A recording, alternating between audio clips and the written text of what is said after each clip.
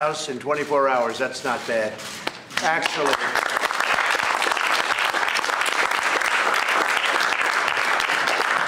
and I want to start by saying that Noreen was unbelievable. She was calling and calling. She definitely loves you, let me put it that way.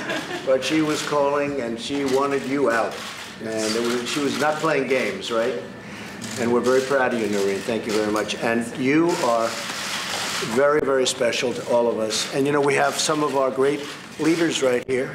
You know James, you know Cindy, you know Richard, you know Tom, you know Patrick, you know Mark, and all of these people, and right back here, a whole group of people. They fought so hard for you. They wanted you out. And again, we've been negotiating long and hard. We do not pay ransom in this country, at least any longer. We won't pay ransom. Otherwise, you have big problems and lots of things will happen, and lots of bad things will happen.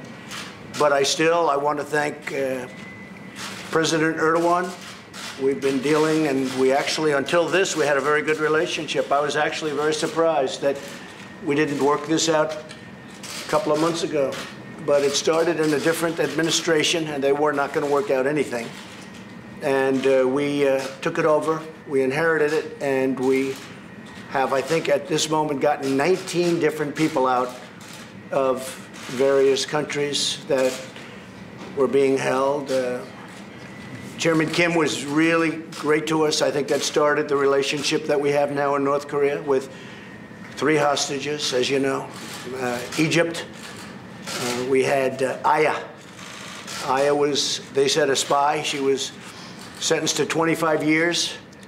They told President Obama, we will not let her out under any circumstances. And they told me she'll be in the Oval Office in 24 hours. We all know that. You guys worked on that one, too. And many others, many others. So I just want to congratulate you because you have galvanized this country. There's so much, I mean, you just take a look at this. There's so much interest. And it's your faith. It's your strength, what you've gone through. I know what you've gone through. And I also know that a period of time ago, we were able to get you from prison to the House. And again, I do have to say, it's not an easy situation for Turkey either. They had a lot of difficult situations going on, and I do want to thank President Erdoğan for making this possible. You understand what I mean by that? Yes. Wasn't easy, and wasn't easy for him. Most importantly, I want to congratulate you and your family. I'd love to say a few words. You may want to thank all of these great leaders because they were really calling me a lot. They called me too much. I said, okay, I know, we're working on it, right? But they are terrific fans of yours. And right now, the whole world is a fan of yours. The whole world is your fan and your family's fan. So maybe you could say a few words, introduce your family, and it's a great honor to have you back home. Thank you, sir. Thank you very much. This is my daughter, Jacqueline, my son, Blaze, Jacqueline's husband, Kevin, and my oldest son, Jordan. And this is Neil, who's Noreen's brother. Of course, Noreen is my wife. And we especially want to thank the administration. You really fought for us, unusually so. From the time you took office, I know that you've been engaged, and Secretary of State Pompeo also was very engaged and fought for us. And Vice President Pence, we're very grateful, Mr. Bolton. There are a number of people in the Senate, and I can't mention everyone, but I know that my Senator Tillis visited me in prison. So did Senator Shaheen and Senator Graham, and Senator Lankford has been involved from the very beginning. So we're so grateful to so many people in Congress who stood with us and who prayed for us and who fought for us. So we want to thank you all very much. And I do have to say, we did leave out many people in the Senate, many people in the House. You know that, Patrick. Many people have been left out. And we just can't go through all of the names, but it was everybody that wanted this to happen. It was really everybody, the complete Senate. I think we can probably say, Richard, this was bipartisan. Do you agree? This wasn't just Republican, right? But honestly, I think if there was ever a bipartisan event, this was it. And I do have to thank Vice President Pence.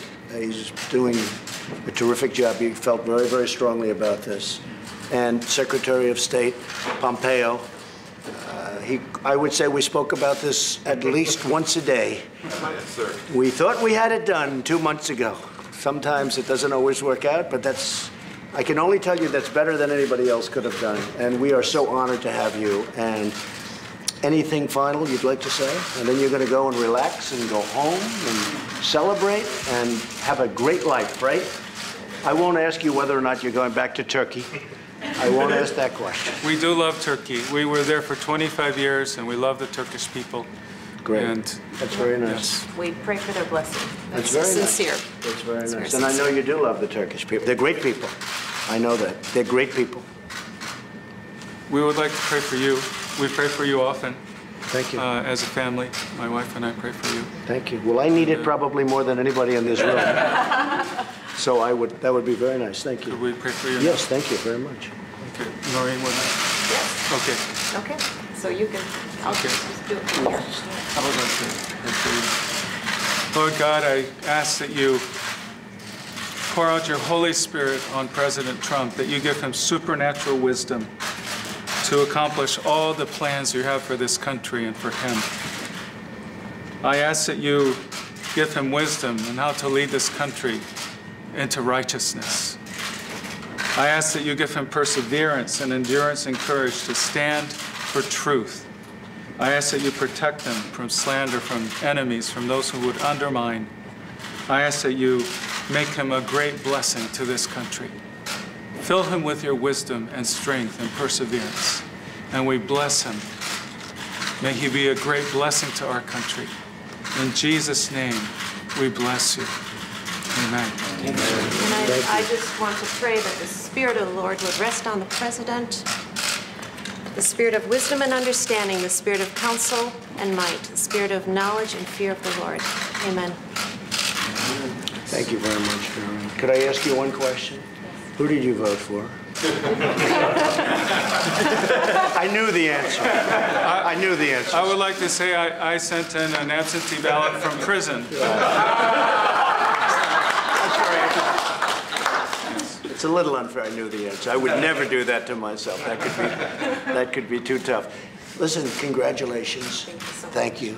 Great parents and fantastic children. They were so with you, and it is an honor. Thank you, sir. Thank you very much. Thank you very much. We appreciate it. Thank you. And again, to President Erdoğan, thank you very much. To the people of Turkey, thank you very much. I think this will be a big step in our relationship. We have had a very harsh relationship over the past number of months because of what was happening. And I'm not going to blame fault. I'm not going to say anything. I'm just saying this is a tremendous step toward having the kind of relationship with Turkey, which can be a great relationship, that I know we're going to have. So thank you very much. And President, thank you very much. Thank you. Thank you, everybody. Does anybody have any questions? Would you like to have? Can you tell us a little Please. bit about what your next plans are? What do you plan on doing now that you're back safely? We want to spend time with our children especially, and then take some time to pray and see what God wants for the next part of our lives. Would you be willing to discuss what your treatment was like while you were over there? What was your experience in general while you were detained? I think we'll do that in the future. We will probably be doing some interviews. Right now, we just want to especially, this is a time to thank the administration and people in government who supported us. And that's especially what we want to emphasize, is our gratefulness. To say we love this country. Last night, we arrived in Germany on a plane that President Trump sent to take us from Turkey. And the ambassador to Germany met us there at 1:30 in the morning. I couldn't believe it. And he had an American flag to give us that had flown over the embassy in Berlin. And I took it, and I very naturally I kissed it. I love this country, and we pray for this country. Would you like to get into your Phil? Mr. President, a question for you, sir. What do you owe the timing of Pastör Brunson's release, and do you think the disappearance and possible murder of Jamal Khashoggi has anything to do with the timing of The timing is a strict coincidence. It really is. It's sort of, I've heard a couple of people say, well, pretty tricky. Could there be anything to it? No. Actually, Phil, no. It's a total coincidence. It's interesting. A lot of things happening in a certain part of the world. You know that. You know what else is going on. But there are probably things beyond that. But no, it's a strict coincidence, Phil. And I know we're here to celebrate Pastör Brunson, Yeah. but if I could just follow up on something you said on 60 Minutes. Feeling, I know what you're saying. Well, you suggested, sir, that there could be serious repercussions for Saudi Arabia if the U.S. determines that they killed Jamal Khashoggi. What do you have in mind? What sort of Well, we'll be sitting together with all of the folks here and a lot more, and we'll have to make a determination. I do think this, that I worked very hard to get the order for the military. It's $110 billion. I believe it's the largest order ever made. It's 450,000 jobs. It's the best equipment in the world. But if they don't buy it from us, they're going to buy it from Russia, or they're going to buy it from China, or they're going to buy it from other countries. But Russia and China wanted it very badly. I got 100%, almost 100% of their order. And I would, from the standpoint of jobs, economic development, a lot of other reasons, I would like to do something where we could maybe look at other things. I will tell the senators, because that's a tremendous order for our companies. It's a tremendous order for, really, from an economic development standpoint. You look at Texas has a big chunk of it. Almost all of our states are involved in that order. So I actually think we'd be punishing ourselves if we did that. There are other things we can do that are very, very powerful, very strong, and we'll do that. Now, as of this moment, nobody knows what happened. As of this moment. We're looking into it very seriously. Turkey is looking into it at a very high level, at the highest level. And so is Saudi Arabia. I mean, they're going to get back, and they have been getting back. And I know Mike's been dealing with them. John's been dealing with them. But in terms of the order of $110 billion, think of that, $110 billion, all they're going to do is give it to other countries. And I think that would be very foolish for our country. But there are other things we can do that will be very severe. What's an example of something you could do? What's an example of something? Well, there are many things we could do. Would you like to speak up about that, James? You have any suggestions? There are many, many things. I don't know if you want to, I don't want to put you on the spot, but if you guys would like to tell them some of the many things we can do. There's a big list. Yeah, there's a big list. Obviously, we have a long-standing partnership with Saudi Arabia in a lot of areas. My first preference, though, is not to talk about what we would do. Let's find out what did happen first. That's a very good idea. And the key thing is his fiance is still waiting to be able to find out what happens, and there's a lot of speculation. But until we know, I hate to take the next step on it, and just to be able to see. Mr. President, would you meet with his family here in the Oval Office? Yes, I would. In fact, we've invited his fiance. We've invited her. So she actually wrote a letter to myself and the First Lady, and a beautiful letter. And we have invited her, and I believe they're working it out where she'll be coming. I mean, I'd love to have her. Great news where it wouldn't even be necessary, but at this point, it's looking like he perhaps won't be or isn't around, and that's very sad. I think we would have known by now. That was our first hope. Our first hope was that he was not killed, but maybe that's not looking too good, right? From what we're hearing. A lot still to learn, I think, Mr. President. But there's a lot to learn. There really is, okay? Mr. President, what about the others imprisoned in Turkey, the other U.S. citizens, 3 employees of U.S. consulates in Turkey? What efforts are being made to... As you speak, we are working on that. And by the way, other people that are in prisons in other countries other than Turkey, we have other people that have been there for many years. We've done very well. We actually have at least 18, and the 18 were people that they said would never, ever be freed. And by the way, Pastör Brunson was one of them. We were talking before, how many years was it? You can say the number you told me. It's a very scary number. Oh, they wanted 35 years. They wanted him in jail for 35 years. So, we have many people throughout the world in other countries. And we are working very hard. This group, all of this group, we're working very hard to take care of that situation.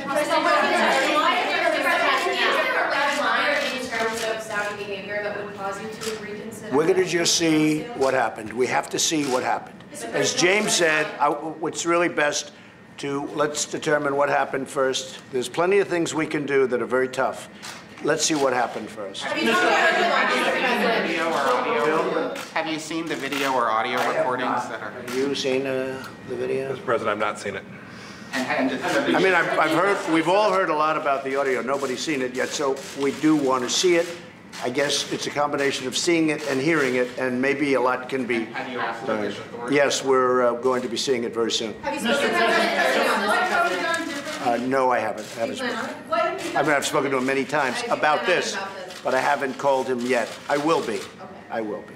And I will be also calling King Solomon of Saudi Arabia, because I think it's appropriate for me to ask him what is going on. Do you have any idea when that call might take place? Probably tonight or tomorrow. Pastor Brunson, do you plan to stay in the U.S.? Go ahead. Pastor Brunson, do you plan to stay in the U.S. now? For a time, we don't know what's ahead of us. But I would like to say something. Someone asked before about other American prisoners in Turkey. And I know that from dealing with the consulate there, and they've been very involved with us, excellent consulate staff there, and Martin Thoman is here, that they weren't only engaging for me, that they are engaging for everyone there. I know this just from talking with the consulate staff when they would come to visit me in prison, that they were involved very much in advocating for the other prisoners there.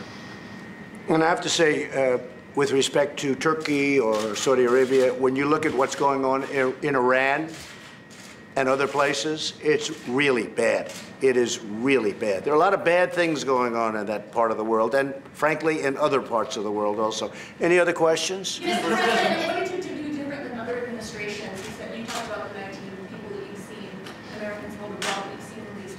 What did you do differently than previous? Well, they're tending not to take them. They are tending not to take them out of our administration, and that's good. I like that, and I think I could tell you why, but I won't. But they tend not to take them out of our administration, and you know what? It's going to stay that way. Okay?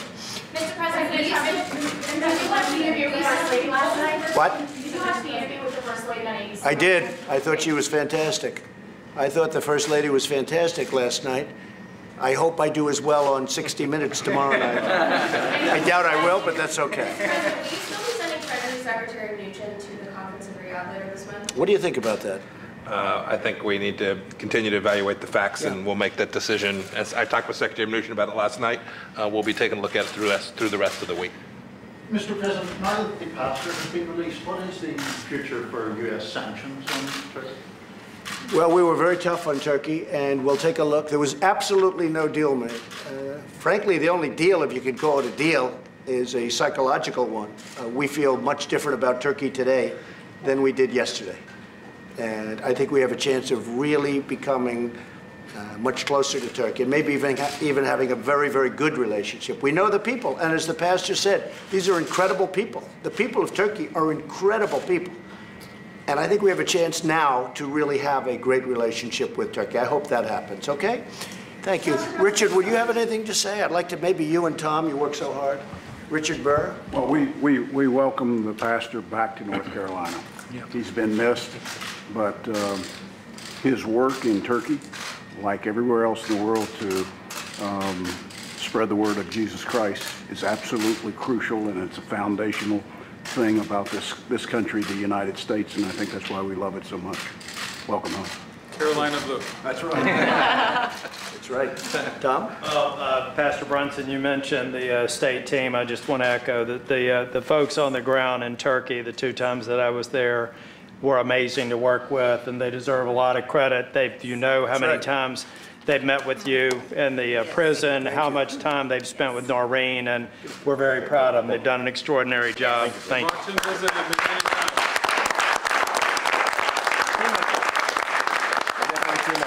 He doesn't speak good English anymore. He forgot English. You spent a lot of time over there. Fantastic. Thank you. Great job. Patrick? What a special guy. What a special man of Christ. When he comes to the Oval Office, and instead of saying thank you just for your prayers, he says, let me pray for you, Mr. President. What a special statement. And what a special statement about what you've done personally. As a delegation in North Carolina, we've worked on this released for a very long time.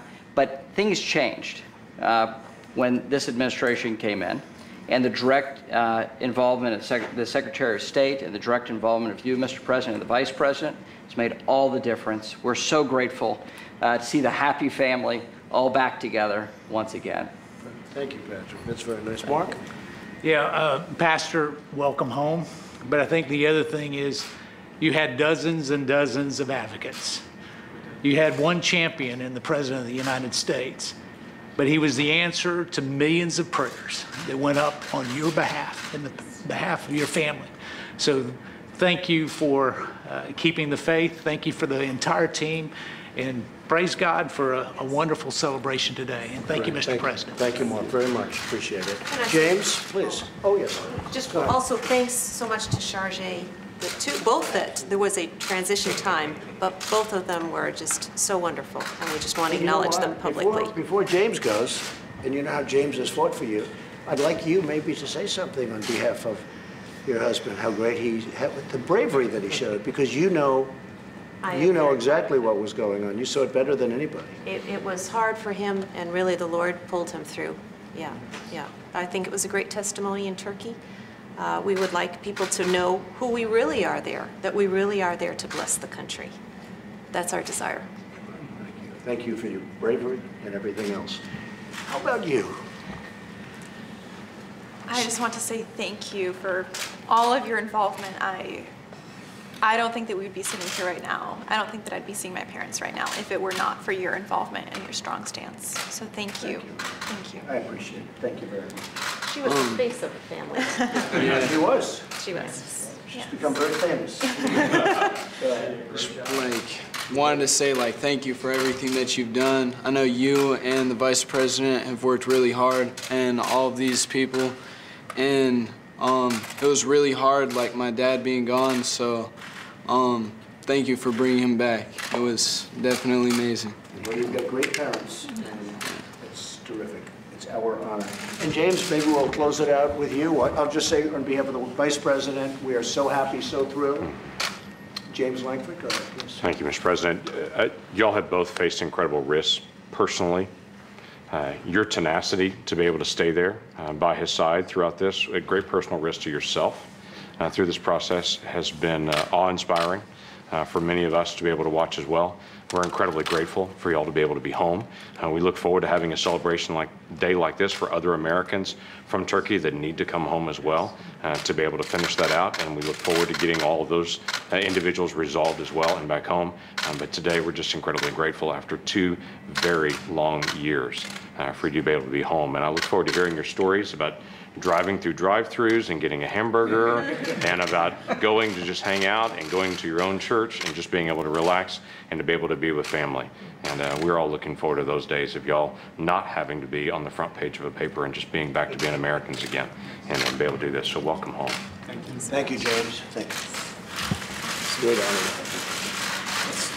Thank you. Thank you very much.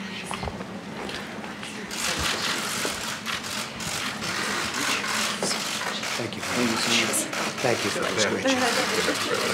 Fantastic. My oldest son. Thank you, Mr. President. Great job. And son-in-law. Good son-in-law, though, right? Good? Great pick. You got it. It's a good one. Take care of it. Thank you so much, Mr. President.